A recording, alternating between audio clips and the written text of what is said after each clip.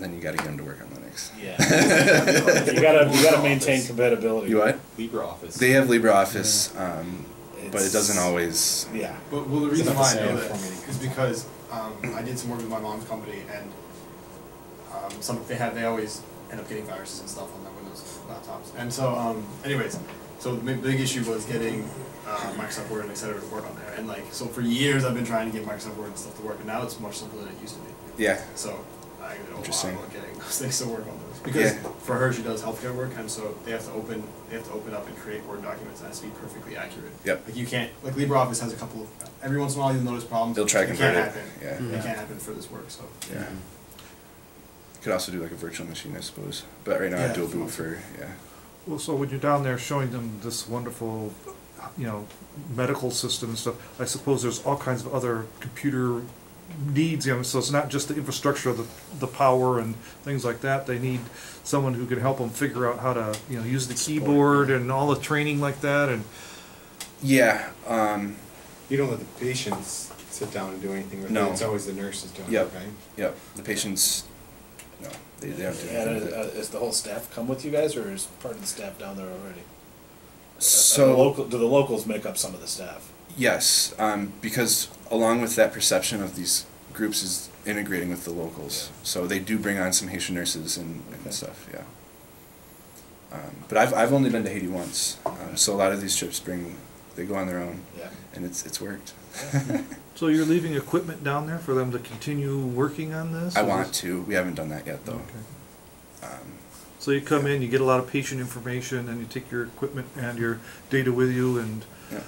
Is the current hospital system down there, are they on an EMR? Yeah, so they have 3 hospitals that use an EMR called OpenMRS, and that's an open source EMR. It's a little more complicated. They have a lot of modules, so they get into like closer to real hospital settings where they need real modules, and it also requires one study said about 24 hours of training to use. So they are using those in some of the hospitals. Okay. Have you guys looked at like exporting your data to theirs? So if we've reached out to them for collaboration. We're waiting for a response. Okay. Yeah. Because their software is also written in Java. I pulled down their code. It's pretty cool. Okay. Yeah. Well, so, I mean, obviously you have the power and internet access restrictions for some of these areas, but have you considered maybe going to areas where maybe that's not as difficult for them? There may be some people who have internet access, and so if they have internet access, then obviously we can take advantage of it. But none of the groups have had that yet. well, so if they have internet access, I mean, you could potentially take this software and just put it into a cloud environment, like an Amazon cloud service. Like right now you're running it on... I'm running it in a computer in my room. Yep. Yeah. And yeah, you could if they had internet. If this is is it a formal Wayne State project? No. Oh, okay. No, it's not formal Wayne State. But we go through. We work with a lot of. Just I was gonna say, I'm surprised they're not hosting it for you. No, they're you not. get funding from anybody? The grants that we're working on, that's all we've got. That's it. Yeah. Wow. Yeah. And that's kind of the awesomeness of open source is that people can. You can still do it. Yeah. Yeah. Well, is there any thought of maybe providing like a low-priced commercial version of this? Is there any thought of that? Not at the moment. But in terms of any kind of monetary value or business model, the closest we have to that is that fEMR in a box could be rented. Yeah. And we haven't thought too hard about it. We're focused on making it work right now. I think grants is probably and that's been our route so far. We've only been a nonprofit now for less than a year. Yeah. So we're still working on submitting grants. I'm just thinking the footprint that you have is a small one for just those that you're sending the physical equipment to. If you were to host it on a server that is cloud-based or whatever, you could open it up to a whole lot of other locations with internet access. Yeah. Yeah, but his goal is really the really underserved places. That's what we're targeting right now. Yeah. That just don't have the infrastructure to get on the cloud. That's kind of what we're targeting right now. Yeah. But reaching out to those other groups, we'd have to see A, if they need something so simple, and B, going through the bureaucracy of hosting an EMR in America and serving it to other countries. Yeah. And we have one of the doctors in Haiti who has offered to host a server in his hospital, which is cool. And so we're still talking to him. Well, I guess the other thing is too, there's restrictions some governments have. I think it's Germany, that you can't take information about people, residents of Germany, and export somewhere else. You know, so I'm sure there's a lot of restrictions that the locals have about how to use their data, and it's always hard with healthcare.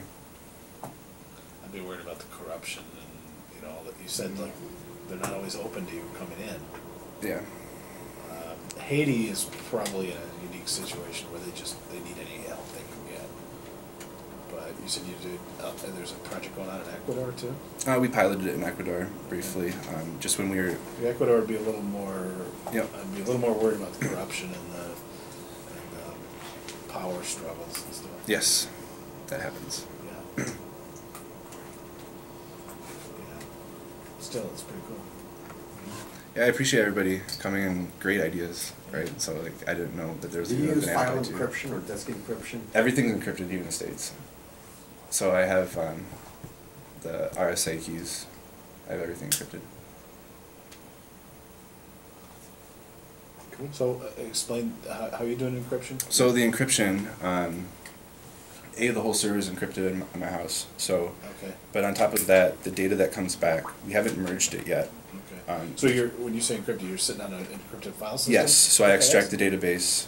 And this service has an encrypted file system. But when I extract the database out of these trips, I immediately encrypt everything. Okay, good. And then I take a de-identified version and I keep that separate. Oh, okay. Cool. And that's done through, it uses an RSA key to encrypt it, and then it creates a key. I remember the tool though. I don't remember the tool. OpenSSL. I think that's what it was. And I use OpenSSH to connect here. Good. so I'm just wondering if you've given any thought to like a community donation site. What's that one that does the Kickstarter? We did Indiegogo. Yeah. That's how we raised a lot of the money for the initial equipment that we're sending out with the Wayne State School of Medicine. But I recently started. We do have a website. It's very primitive at the moment.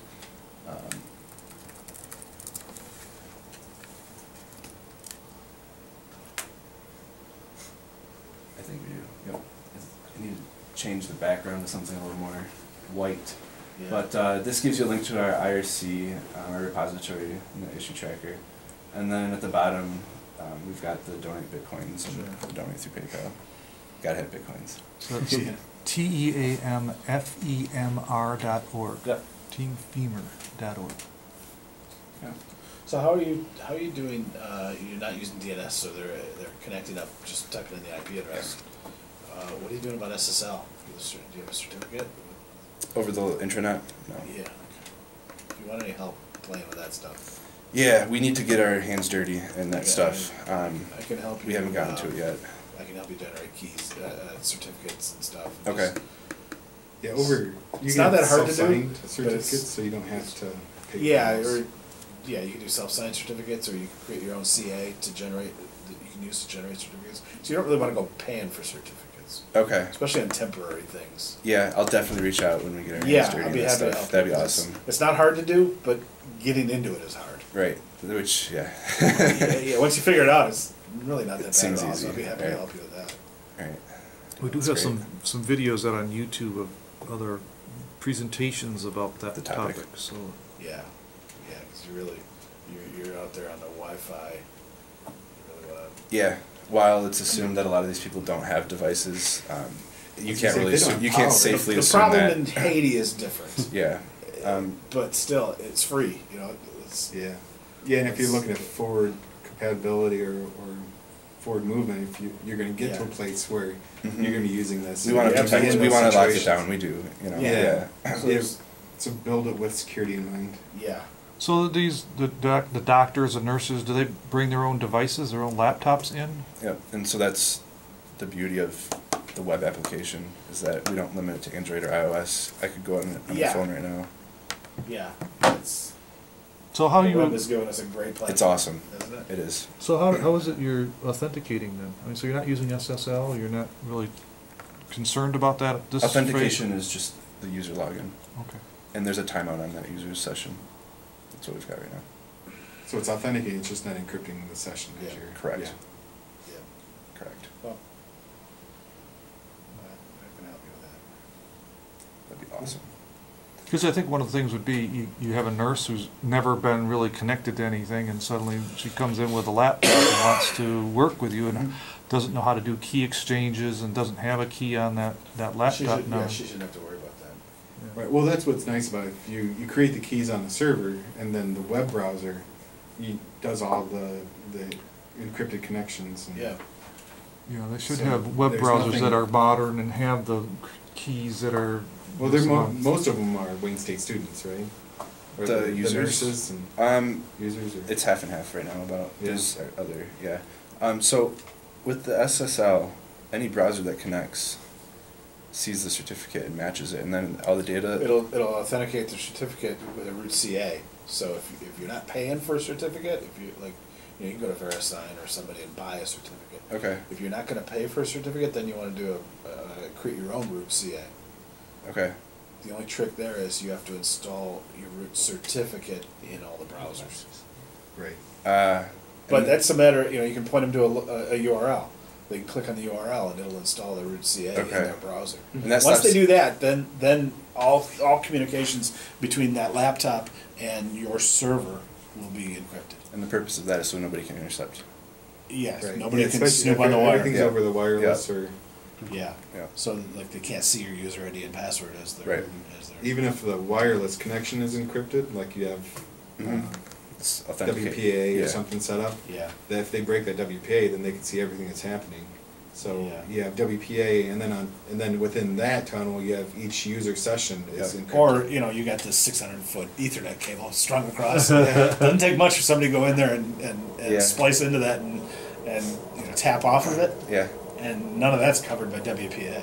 Right. So yeah, definitely you want to use Interesting. SSL.